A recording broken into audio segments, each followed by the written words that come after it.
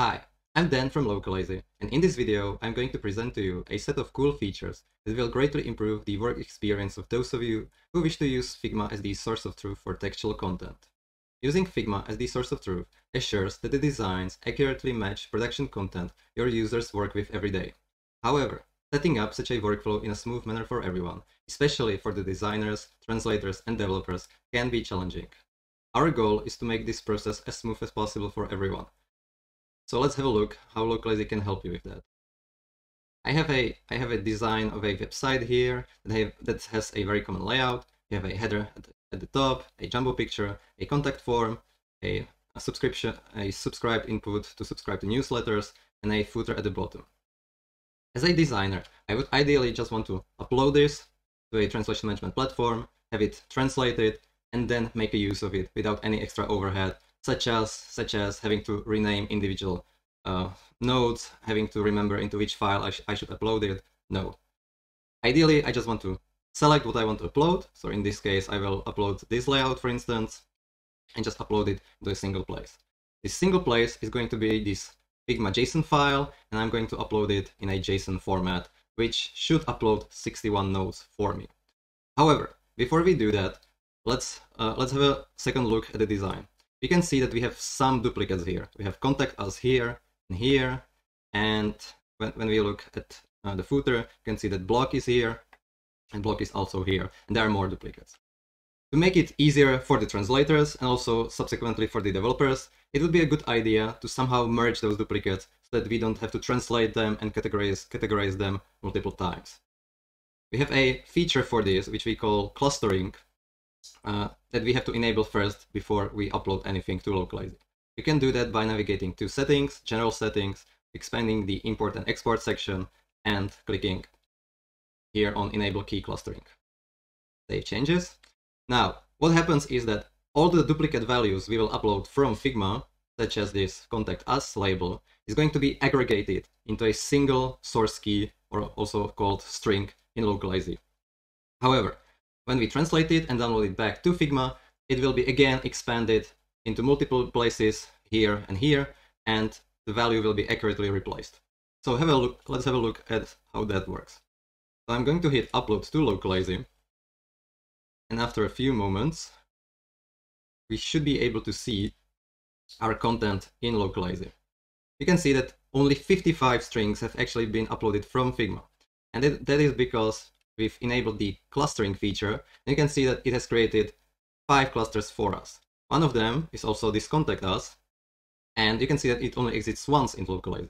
However, when I expand it, you can see that actually multiple individual text nodes have been aggregated within it. As I said, this means that the duplicate values only need to be translated once and subsequently categorized once, which saves a lot of time and money for translators and developers alike. These numerical IDs are IDs generated by Figma. You normally don't see them, but each of these actually represent a unique text node that you have uploaded from Figma, which allows us to identify which keys are aggregated within this cluster in Localizy. Now, at this point, normally the translators would take over. However, to speed it up, I will use machine engines to generate translations for me. Let's take, for instance, let's stick to Amazon, and I will approve all the translations, meaning that they will not go to review, and instead they will be approved immediately, and I will be able to make use of them immediately. Everything has been translated, so now back in Figma, what I can do is I can go to the download section, choose that single individual file, and this is the only file that's ever going to exist with this workflow, so there is no room for mistakes thanks to that, and I will choose German as the target language. When we download that, you can see that the layout has troubles with German. That is quite common, since German words are very long. You can see that everything has been translated. Now, it's far from perfect. Machine translations are usually far from perfect, although it's good enough for testing purposes. But for instance, you can see that it has also translated our logo or our brand name, which is definitely something I don't want to occur. So human translator wouldn't do such a mistake, but this is just for testing purposes. Now, the work for the designers has been concluded at this point, for the translators as well, and it's time for developers to make use of the translations and of the content uploaded from Figma. To do that, we'll make a use of a second feature that's vital for this workflow to work. Click on Edit Columns and enable Export Path column. Now, by default, if I try to download it either via web interface or via CLI, which is the recommended way for development integration, I would download everything into the Figma JSON file that I've created in Figma and under the key name that has been generated by Figma. However, developers will agree that having everything in a single file is a bad pattern, and working with keys such as this is not very clear because you would always need to look at the value to understand how it's used and where it's used. So instead, let's create what we call export aliases. First, let's create a export path alias for all the keys we've just uploaded. Select all of them and click on Add New Export Path. Let's imagine that I just uploaded a website that for this instance, I just want to call a little bit differently, and what I want to use in a different format. So I will call this website.arp, and I will export that into locales folder. And since I'm renaming this to ARP, I also want to change the format from JSON to Flutter ARP on export. Now you can see that the alternative export path or an export alias has been created for all the keys, which means that at this point, all the keys I could export to this newly created folder and newly created file, which is already much better. However, I still have these numerical IDs, which can be tricky to work with.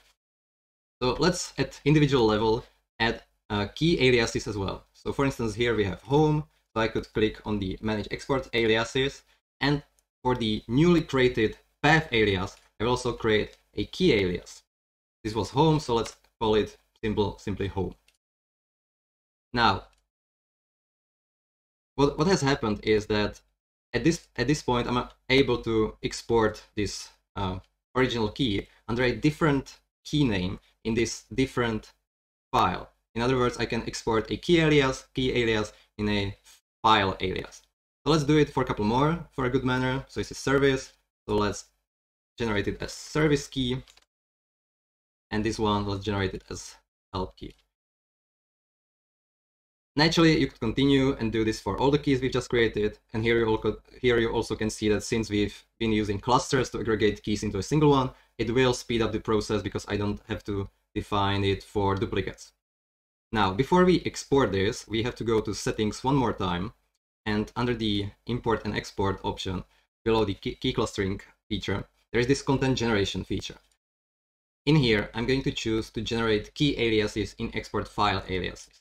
What that means is that only the keys for which I defined both the key alias and export path alias will be generated via CLI or alternatively via web download section. The export to Figma won't be affected by this because this is configuration only for pre-generated content, which means for CLI and web interface download. However, it will still work as previously for API-based content, such as the Figma plugin, which uses our API to fetch all the content. Now, to make sure that this will take effect, I will just reforce publishing to really make sure that the configuration will take effect and the content will be regenerated. Now, I can go to the code, and here, as a developer, after I define the export aliases, I can make use of the content the designers prepared and the translators translated. I have a very simple configuration file here for Localazy, and you can see that I actually only have sections related to download, and that's because I really want to emphasize that I shouldn't make any changes or add new keys from the code, and Figma should be the source of truth. So I'm only able to download content from Localazy. So let's do that. Download. And you can see that it has generated my locales folder with English and German content. And in both of them, you can see that we only have the keys for which we define the aliases. And this is amazing since I'm making use of the content designers prepared. I renamed it to something more readable, and I sorted it into a folder that I'm going to use for localization strings. And so this is very convenient to use for everybody involved in the process. And the best part is that what has been designed is going to be used in the production as well, which makes it much more united and clearer for everyone. So to summarize, I've uploaded content from Figma into a single file in Localizy. which means that designers don't really need to think about it when they do this upload, because they don't need to choose a target file and they don't need to rename anything manually. They only upload it, and when they want to preview the translated content, they will just make use of the translations defined in Localize. The translators just work on the translations, and they have their work a little bit easier, since they don't need to translate duplicates multiple times, since they have been aggregating using our clustering feature. The developers, at the same time as the translators do their work, they can sort out and categorize and rename newly imported keys and provide export aliases for them, so that the keys are more readable and developers can sort the keys wherever they need in the code. When they do that, the developers can make use of the download command to make use of the content that has been defined from Figma and make use of it.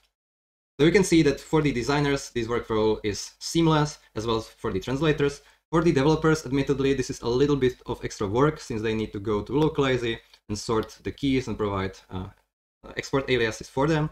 However, in comparison, when they would need to open the Figma file anyway, copy the values, think of where the key belongs and create a key for it, this is in the end about the same speed and about the same effort. So in the end, it's definitely much easier for almost everybody, and most likely also easier for the developers as well. I hope you like this feature, and if you have any questions, don't hesitate to reach out to us. Bye!